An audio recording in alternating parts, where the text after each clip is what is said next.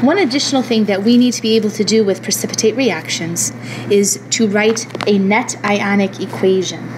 Please copy down the definition, and then we're going to take a look at our first example. In our first example, barium nitrate and potassium chromate combined to produce potassium nitrate as an aqueous solution and barium chromate as a precipitate.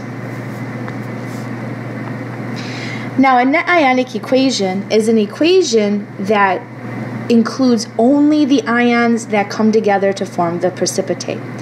So here we have barium chromate as our precipitate. What two ions make barium chromate? You're right.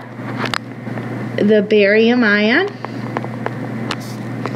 and the chromate ion. They are what come together to form barium chromate. And they were initially aqueous because they were in water solutions, right? And when we mix them together, they formed barium chromate. This is what we call a net ionic equation. It involves only the ions that come together to form the precipitate. Let's take a look at our second example. We had sodium sulfide, an aqueous solution, reacting with an aqueous solution of cuprous nitrate. We produced aqueous sodium nitrate and a precipitate of cuprous sulfide. If we're asked to write the net ionic equation for this, we only include the ions that make the precipitate.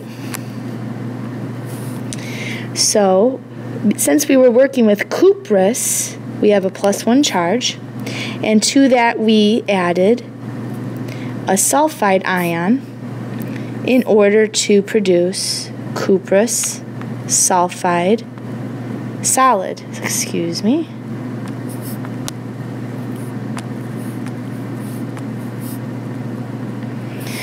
These were both aqueous. It is important to have your physical states.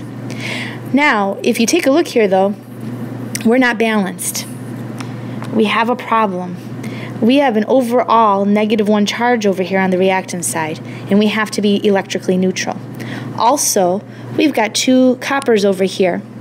So when we write the net ionic equations, we do have to balance them. So we do need a 2 coefficient in front of the cupric ion.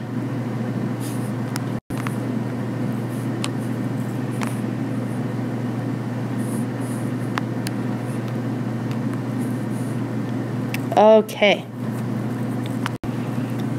In our third and final example, we had sodium phosphate reacting with aqueous barium chloride to produce sodium chloride solution, which is just salt water, and barium phosphate precipitated out. Again, a net ionic equation involves only the ions that come together to form your precipitate.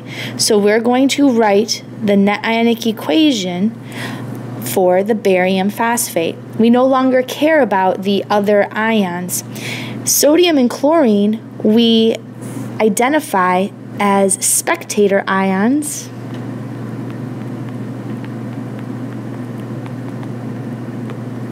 because all they're doing is watching the precipitate happen. We call them spectator ions because they don't participate in the actual chemical reaction. All right, let's take a look. Barium gets a +2 charge, and it is aqueous. Phosphate has a -3 charge, and it is aqueous.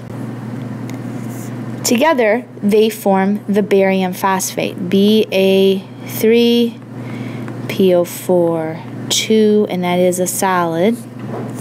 Now again, we have to balance our net ionic equations. We've got 3 barium ions and 2 phosphate ions as our product.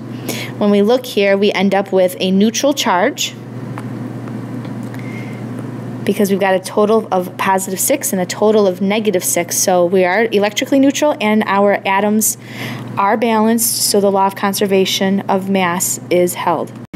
Your take-home point here, our net ionic equations are written to show only the ions that form a precipitate in a precipitation reaction. Also, spectator ions are the ions that do not form a precipitate. They literally don't play a part in the chemical reaction at all. We're going to work on this in class with a problem set tomorrow, and we will better refine your own skills on this. Have a great evening.